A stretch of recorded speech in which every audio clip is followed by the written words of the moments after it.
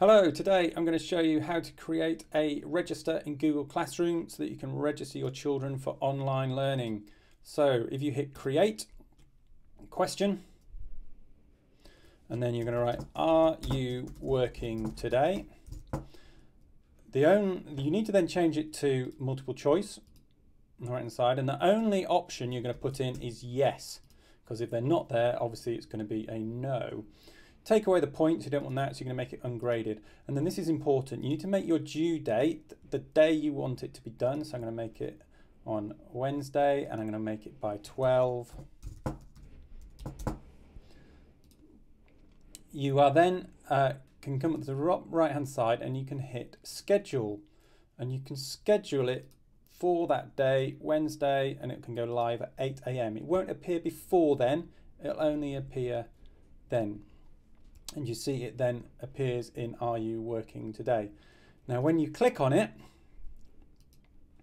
you'll then be able to go to see who has pressed yes. You'll be able to go into your grade book and see who's ticked yes and who is there that day.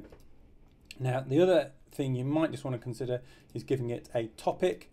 If you create a topic and call it registration, it means that every time you do it, it will fall in under that little list here. Now if I want to do that again for Thursday, I can go create, reuse post, and I can find my Are You Working Today post, and it will reload. I don't have to change all the details, it will reload it into my window, and I can just change the date to make it say Thursday, time 12,